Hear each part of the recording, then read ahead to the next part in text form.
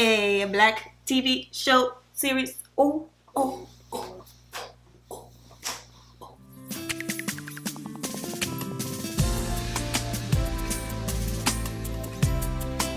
Sent from heaven.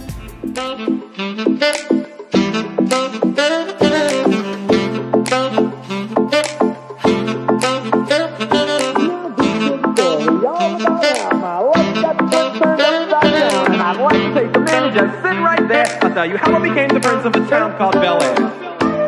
Yo, home to Bel Air! In West Philadelphia, born and raised on the playground is where I spend most of my day. Hi guys, what's up? It's Taylor McGahee and we're back with another video today. But before we jump on into everything, I'm going to tell you guys what we're going to do. Hold on. If you're not subscribed, make sure you're subscribed and also hit the bell so you're notified every time I upload a video. Today's video is going to be the start of my black TV show thread. You guys, if you followed me on Twitter in 2016, you guys know this is something that I was super invested in. Like, my dad gave me the idea back in the day to start a thread on Twitter of makeup looks that were inspired by black TV show threads. Black TV show threads. Oops! Black TV shows, which you guys absolutely loved back in the day. You guys always asked me to do YouTube tutorials, but I have a bunch of TV shows that I've already done before, but I'm going to take like the core popular ones or the mainstream ones, I guess you could say, because to me they're all popular. I watched them all. The Amens, the 227s, the Good Times, the What's Happening, all of it. I love those TV shows. But everybody doesn't know what that is. So today we're starting off with Fresh Prince. Everybody kind of knows what that is. If you don't know what Fresh Prince of Bel-Air is, I don't know what to tell you. He was West Philadelphia, born and raised on the playground, was where he spent most of his days. I need help. So if you're ready to see how I created this neon smoky looking eye and you're just wanting to hear me ramble, then just keep on watching.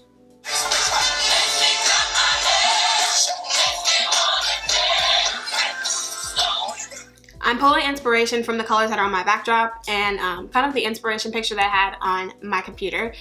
Y'all know I suck at editing, but if I can figure out how to pop up the picture that I was inspired by, it'll go here. The first time I did this thread, my makeup look, it was like half of my face was striped. I'm gonna pull up my thread just so I can stop rambling. Right now, this is my inspiration picture for the first time that I did it. Oh my gosh, 2016 me, yikes. But that's the look that I did. Oh, baby Tay-Tay. Okay, so to carve out my brow, I'm using Too Faced Born This Way concealer, and then just this random concealer brush. But to prime my lids, I am going to drag this down some, but I'm going to take like a really light concealer and focus that more on the bottom portion of my lid, and then kind of blend it up, just to help try to make these colors stand out even more, even though they're neon AF. Now I'm going to take the NYX Can't Stop Won't Stop concealer in the shade Pale, because a bitch is pale. And then I'm going to take a Makeup Shack T31 and buff that out. I'm not really buffing it out actually, I'm kind of pressing this into my eyelid. Before we do anything with any neon pigment, bam! Hello, do y'all see this? Tell me why this palette is $10.40 with my code Taylor, but $10.40. I'm gonna just show y'all how pigmented this thing is. Okay, let's. Okay, stop focusing on my face and focus on my finger. Do y'all see that? One swirl, one swipe. This pigmentation is honestly fire. This palette is so good. Everything is just so creamy and pigmented and they blend out well, and I didn't fight with it at all. Like, I was honestly shook when I first used it because I just wasn't expecting it to be that good. Like, I was expecting it to be good, but I didn't think I was gonna like it like that.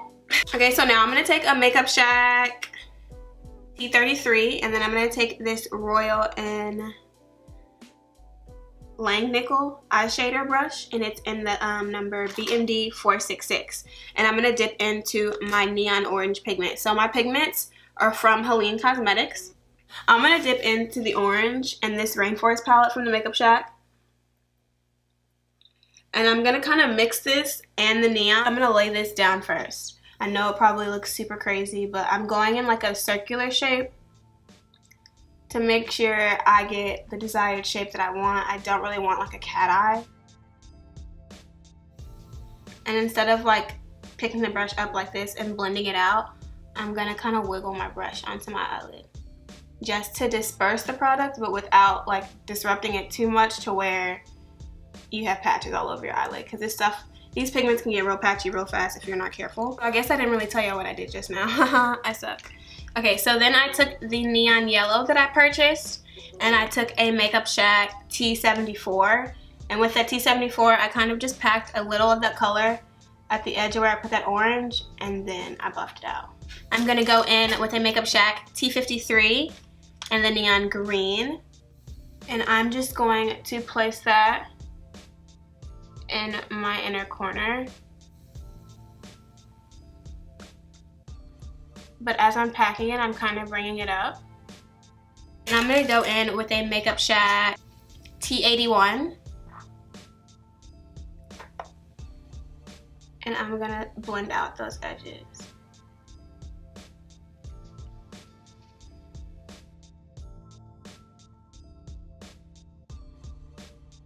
There was a small space on my lid where I didn't really have any color there. So I just went ahead and packed some orange on top of it. And now I'm kind of just blending everything out to make sure it's seamless.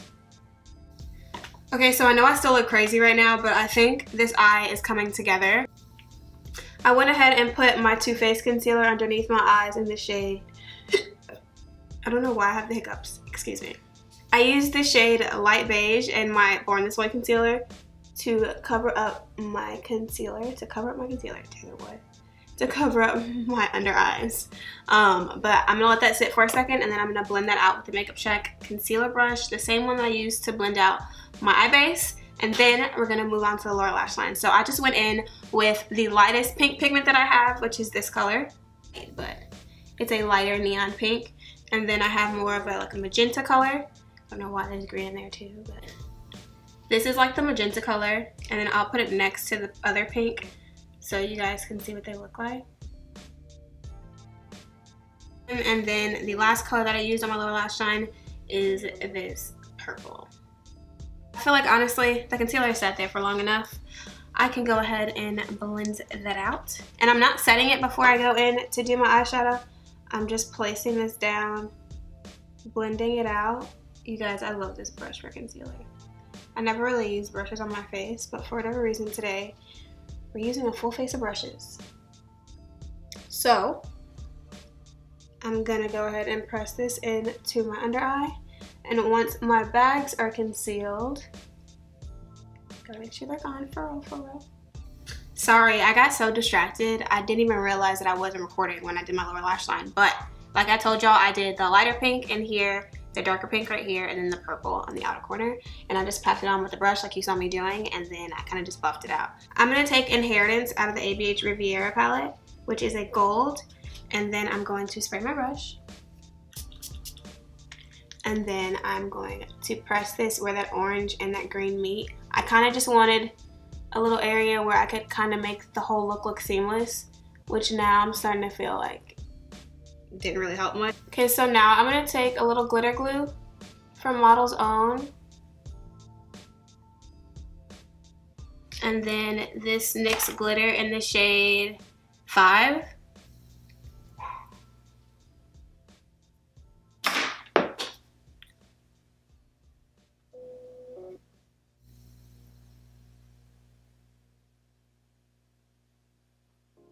Okay, so now that I basically have my eyes the way I want them for right now, I'm going to go ahead and throw my face on. For foundation, I'm going to use the same foundation combination that I used in my last video, which was the Frankie Cosmetics foundation in the shade Olive and Bear. And I'm going to throw this on my face with, same brush I used in my last video. This is a Makeup Shack T5, so I'm going to put that on my face, and we're just going to get a move on. Okay, so what can we talk about? So you guys will never believe what's about to come out of my mouth. I can't even believe what's about to come out of my mouth. Like, Taylor, how did you do this? How did you get there? I don't know. I went to Austin on Friday for a casting call, and this casting call was for Michael Costello. I couldn't tell y'all at the time because we weren't allowed to talk about the fashion show. So I walk into the casting, it's literally him sitting at the table. Michael himself It's like, hi. I'm like, hey, I'm here to walk for you. But yeah, no, long story short, he watched us walk. He recorded us and took pictures of us while we walked. We got to try on a couple pieces, some shoes, and we walked in those again. And then after that, he basically let us know about some information, some callback information, and then we just waited around. So from then, that was like 12:30 when we went. We had to wait till like 5:30, 6 o'clock, almost 7. Yeah, like it was like 5:36 before we heard something back from them. And Leon got a call back. I didn't, but at the same time, yes, I was confident in what I was doing, but while I was walking, I did kind of mess up a little bit. And then on top of that, like I said, I just started this, so I really don't know all the ins and outs of modeling yet. Keyword, yet. That was just a really huge opportunity, and I would have hated to have been casted. And then when it came time for the cameras to be on me, I'm just like, I just feel like I'm not really prepared enough. Yes, I went to just give it a shot to see, like, I don't know, that's just a once in a lifetime opportunity. You don't pass things up like that. But at the same time, I couldn't be mad at not being casted because I'm honestly an amateur. Like, I'm just now starting. So I respected that. I took that, and I'm good. But yeah, no, I could have easily been upset when I got a no or just didn't get a call back, but I just took that as a learning experience. Just because somebody says no doesn't mean it's no forever. That just means no right now. So once I get my shit together and I really know what I'm doing, Michael, I'm coming for you, honey. Like, period. But no, he was super sweet. And that day we went and we walked for him, it was just me and my friend in there. So there weren't any other models in there. It was really intimate. And he was just very nice. Like, the fact that he remembered me, you guys, he asked my friend, like, how I felt, like, behind not being casted. And she was just telling him that, like, I was super supportive and that was good. And I didn't take it to heart. And I will never take something like that to heart, especially from somebody like him. There's just no way in hell I would get offended by constructive criticism, especially from somebody that just knows what they're talking about, you know? That would be absolutely insane. Did a little work and not a lot of work, and that he would never cast me? No, he just said that I needed a little work and that he liked me, but he had already casted so many girls that he couldn't cast me. So that's what I like to hear. Period, because I'm coming to cut next. Do you hear me? This honestly is really crazy how life pans out. Like, if you would have told me 3 weeks ago I would be dancing with Michael, meeting Michael Costello, going to casting calls frequently, and actually trying to pursue modeling, I probably would have laughed in your face. Not even gonna lie. Actually, no, I definitely would have laughed in your face because I wouldn't have believed it. Like, I just really cannot believe this is my life right now, but I'm loving every second of it. Yeah, it's just, you gotta enjoy it. There are good and bad things, honestly, when it comes to living life every day. Like, there are gonna be things that are gonna piss you off, but just focus on the good. Like I said, today was hard, especially earlier this morning. Like,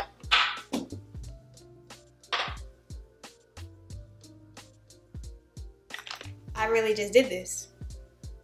It kind of goes with the look, huh, though? West Philadelphia, born and raised. Do you see how the devil tries? Do you see how he tries? It's funny that as soon as I started talking about taking the good with the bad, that's what happens to me. You not winning, devil. Period. Okay, I lied. I'm using this brush, and I haven't used an angled brush to put blush on in so long. I said blush, like bronzer, contour, all of this stuff. I really like this.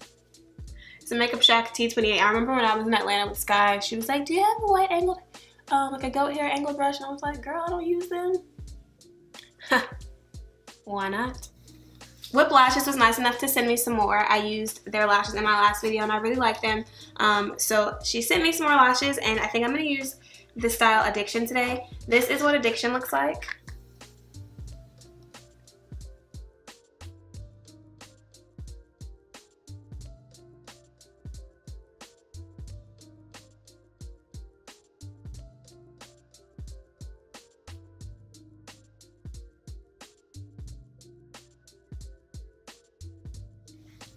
Okay, I lied. I'm adding to this look.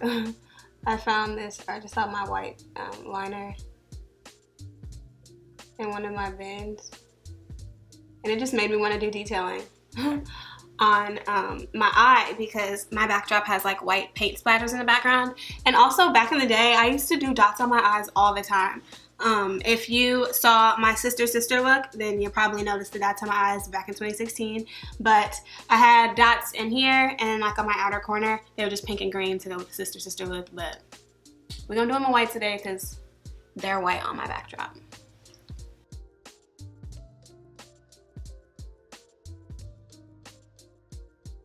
Excuse me? Cover effects, what? Do you think you're doing to me right now? Okay, that was a little too much. Come on, Taylor, calm down. I got this Cover FX palette in the last BoxyCharm box. Huh? You guys, they snapped. I'm so mad that I forgot that it was down there because I really wanted to try like the bronzer and stuff. But I mean, I guess I still kind of can. I don't have blush on, so I'm gonna use the blush out of this palette. It's like a really pretty, oh my gosh, it is really pretty. A really pretty kind of pinky coral shade. She's beautiful.